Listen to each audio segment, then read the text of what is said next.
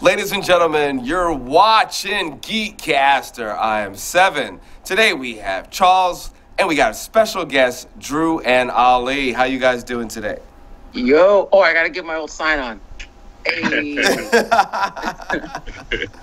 So, you guys have been. Well, Drew used to be a part of Geekcaster when it was what? It was under the moniker of Sonic Eclectic. Yeah. And Eclectica. Eclectica. There we go. That's the one. Eclectica. That was the primary. I don't remember that one. Yeah. Since then, you decided to jump into the graphic novel game. What's going on?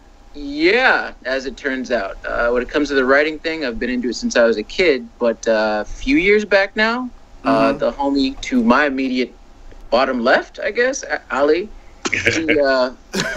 I've known this dude since we were like 8 and 9, and he hit me up, and that's how we kind of found ourselves in our situation that we're in today. Wow, nice. That's awesome. So tell us about the graphic. What's the name of the graphic novel, and what's the premise? Ali, you want to open it? Yep. The name of the graphic novel is Loa. It's urban fantasy. It has crime elements, it has action elements, supernatural, even some horror bits in it, adventure, it's based in voodoo, and it's I like how you just glossed over that. It's based in, you know what I'm saying? It's based in. It has a bit. It has a bit. Give away too much, We want to be open, but we kind of were keeping things to the chest. Spoilers, because there's tons of stuff that we want to put in this book. So yeah, we keep them a little cagey today. Now, is the book completed? The first chapter is, yes. Okay, nice. How many pages do you guys have completed for the first chapter? It would be around 64. Nice. Yeah. Nice. It started at an even 30, but then working the madness that we did, and it's like all these by the by. Oh, let's add this, and ended up rounding up to about 60 or so. So. And you guys, as far as the first chapter here, it's out. It's printed already. No, it will be getting printed very soon. But you can actually print the first chapter because you guys are printing probably flats of 8. That's how they normally do it. 32, 64, whatever. Yeah, so you guys are good. Yeah. Set. All set. Yeah, I'm going to put up the first picture. Now, it's purple outlay, and then you have all these characters. They look like they're over the city.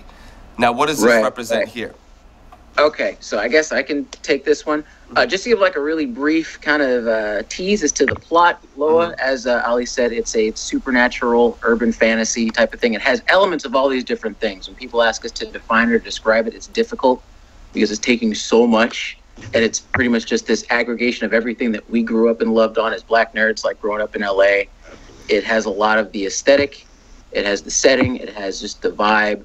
And it's mixed with all this really, fly action, semi-shonen, fantasy, horror stuff in it.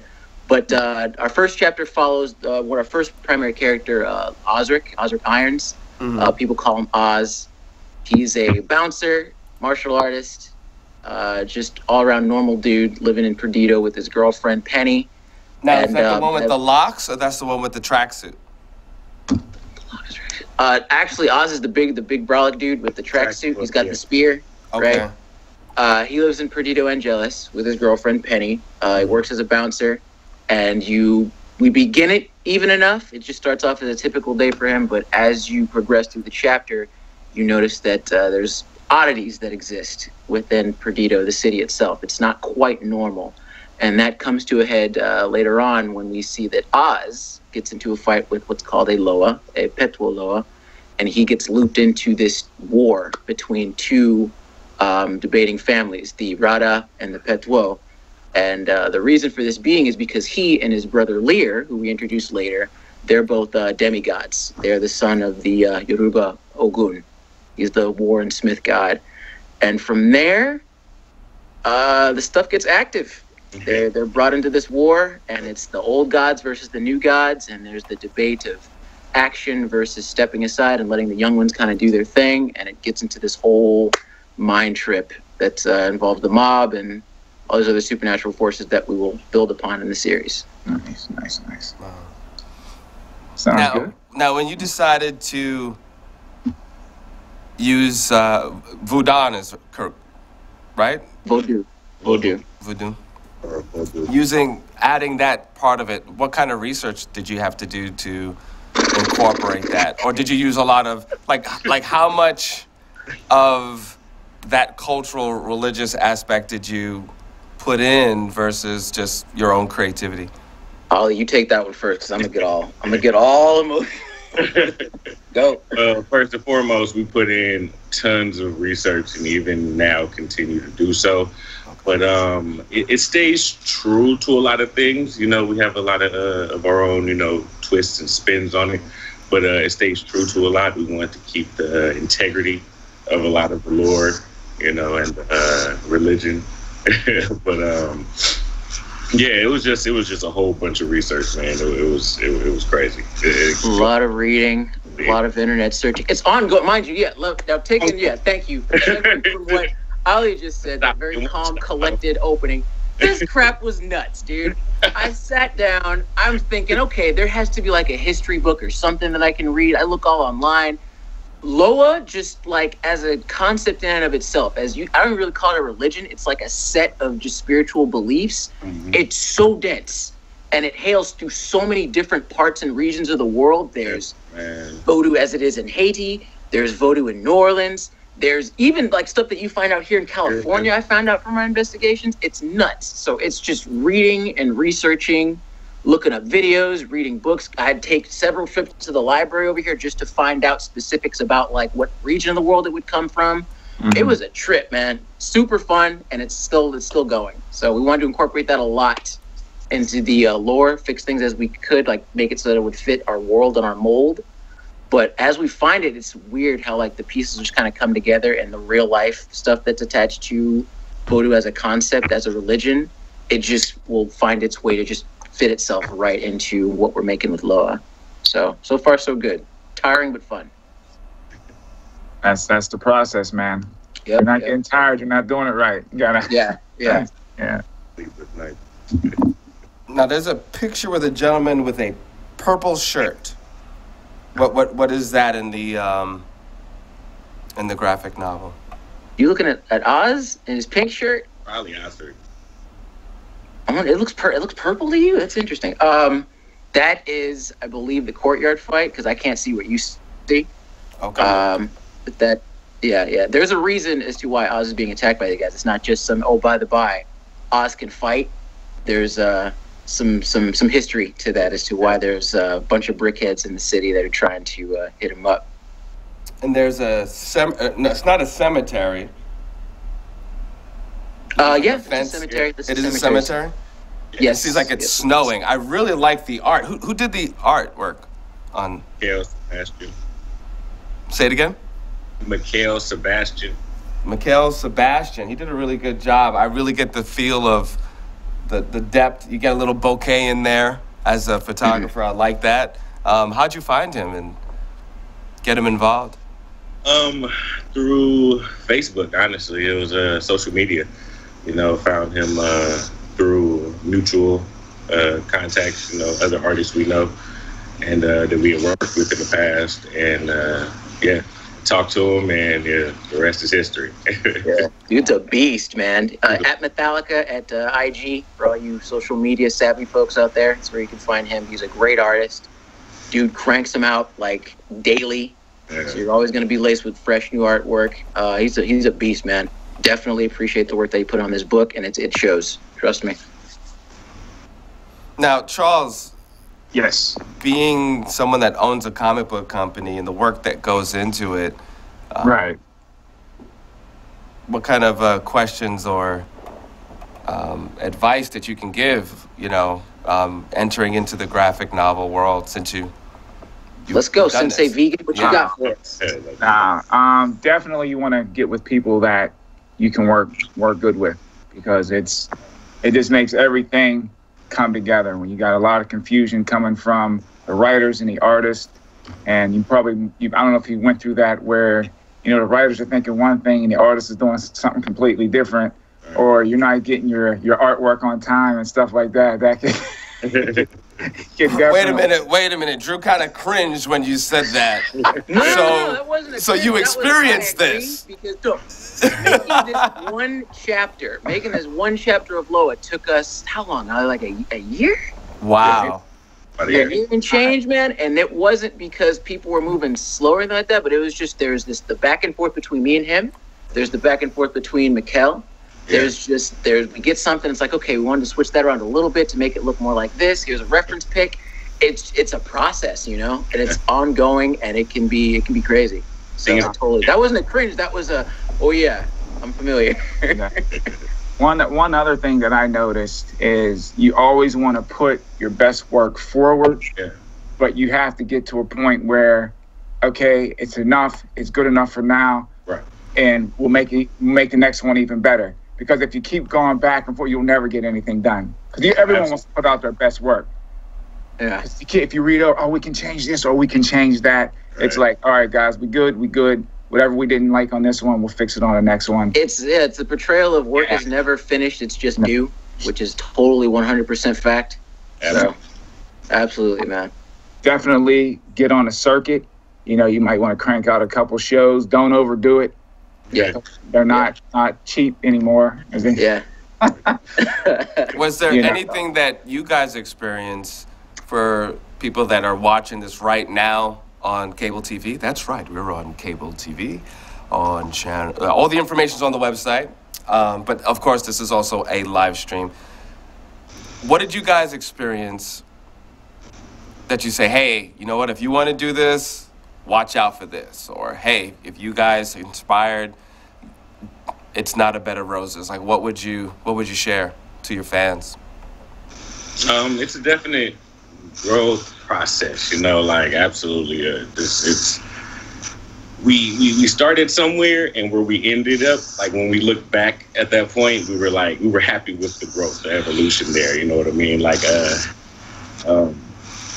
what he had just said, where you don't want to change too much, you don't want to fix too much, you don't want to edit too much. We got to a point where it was like, you know what, this is a really good product that we're really happy with. Let's go ahead and push it out. And it honestly took a hell of an effort between both of us. There was a lot of understanding. It was a mutual vision there, you know what I mean? And we got exactly what we wanted from it, and happy about it. Very happy. Yeah, to add fuel to that one, the whole process in and of itself has just been already at chapter 1 just a mind-bending experience. Like it's forced me just as like a writer, as just a creative, as just an individual, be dedicated. It's not going to be easy. You're gonna have bad days. You're going to be months where you're just not into it, where you just don't know if you can even press on. Right. But the end result, if you're passionate about it, if you're really into it, and you believe in it, like this guy, I've known him since we were kids. We were waking up on Saturday mornings watching cartoons and stuff at his house. So there's definitely the idea of you want to have someone that has a shared vision. Right.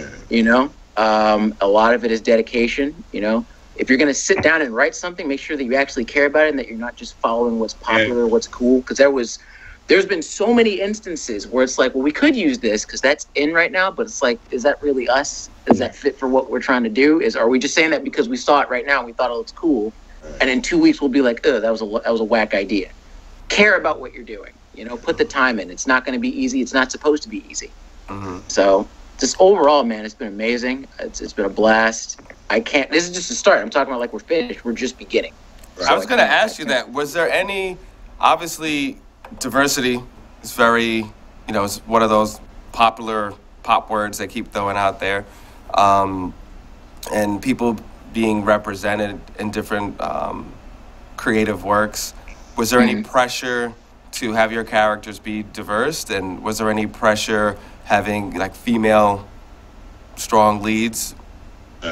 No pressure. Wasn't any pressure. Happy to do it. Pressure from who? No, and our thing is, I think, Ali, you can co-sign with me on this when we say that Loa definitely does feature an uncommon cast of characters. Okay. And they're not just shoehorned in to fit any specific mold. There was no one in our ear telling us, hey, you should have a transgender character, you should have a gay character, you should have this. It's when I'm saying it for one, there will be characters that do fit certain, categories of person. But it won't be fake. It won't be disingenuous. It won't be just because we're doing a checkbox for each one. There'll be characters that we care about, and we're there for a specific reason. Right. So, yeah. Do you did you now that you guys completed chapter 1, do you have a new respect for comics and graphic novels that you didn't before? Absolutely. I think reason being is like once you're in the trenches, and that's what I call it, that's what it's like when you're making that stuff, and you go to a comic book store now and you're like, okay, now I understand. I mean, give me your take on that. Absolutely. From this end, man, as far as it goes, when I read a comic now, I literally stop, count every panel, memorize low-key how the layout is, and be like, okay, that I like, that I think is crap. That it's like it takes your ingesting of a comic to a whole new level. You take in every nuance, how the edges of the panel look, the use of color, the certain body movements, the articulation, all that stuff. It's definitely, it stays with you. So totally newfound appreciation for it. Does it ruin it?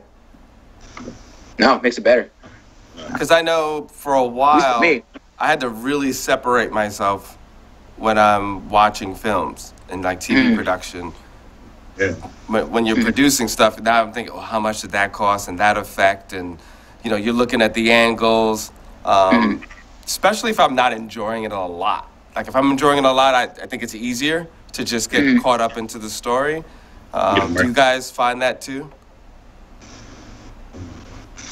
Well, not with comics, no. Okay. Not with manga, no. No, it just, I don't know.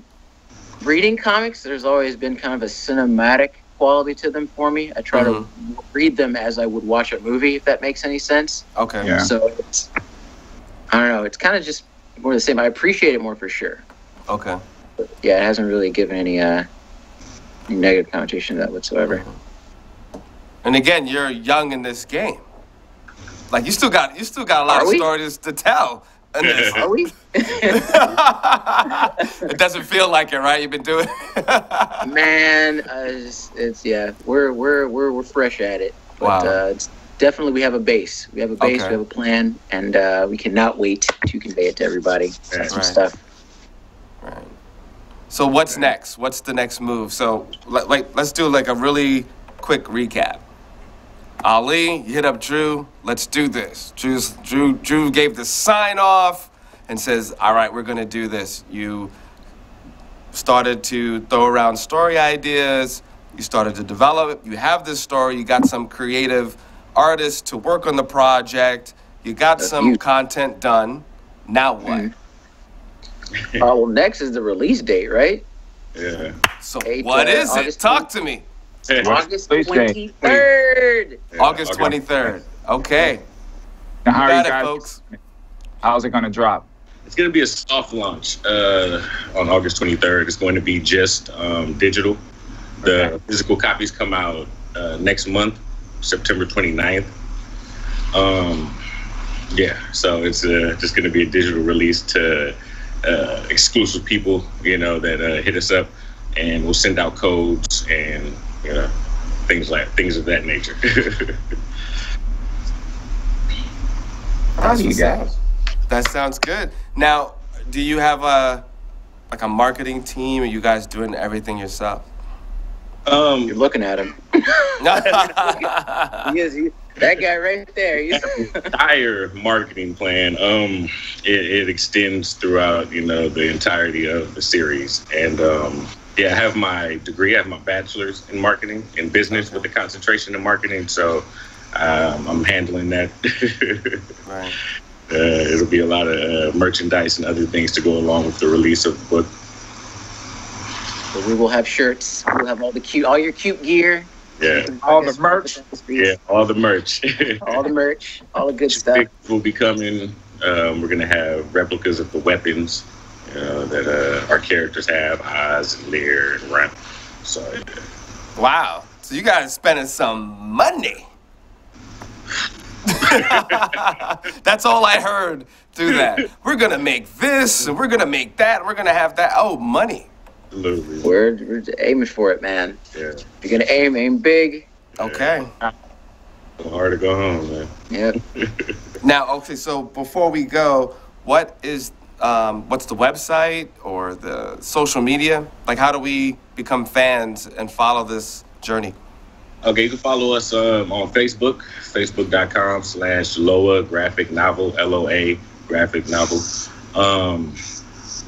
Instagram, it's Loa Graphic Novel, at Loa Graphic Novel, LOA Graphic Novel. And right now, we're working on the website. We will give you further details on that, when they come. That sounds good. That Yep. sounds good. So, what's inspiring you guys right now? Are you still on the high from the very first day that you said, "Hey, let's work on something together"? I've gotten more excited since then. I have more, every day I get more and more excited that I'm doing this and that I'm, I guess, realizing, a childhood dream of mine, to publish, author, a comic book, a book in general, Right. And it's just, I guess, we're still coasting on that high, but it's getting, we're getting higher and higher. It gets, every day you wake up and you get like a fresh idea and then you text it to the homie and it's like, man, I can't wait to get to this part. It's fun. Man. It's daunting, right? It's nerve-wracking, but it's completely worth it. Completely worth it. Absolutely. Cool. All right, folks. So let's see. And we are still live again. Loa Graphic Novel, correct? Yep. On all social media. Charles, anything you want to wrap up before we go? No, I'm happy for the guys. Really am. Only thing that I can say, the only advice I'd give you for being in this game for as long as I have, is like a roller coaster ride. You're gonna have dips and valleys. You might even roll off the tracks. But you guys, seriously, man, you just got to keep going. Don't. You guys already started. Don't even worry about the finish. You understand what I mean? Don't even look for it. Just keep that energy and that power that you guys have right now.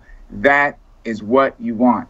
Your finished product will be your graphic novels, of course. But I'm talking just keep that energy what you guys have between you, because there's going to be stuff that's going to try to come down and wedge y'all apart. You understand? So keep that energy and keep moving forward, man.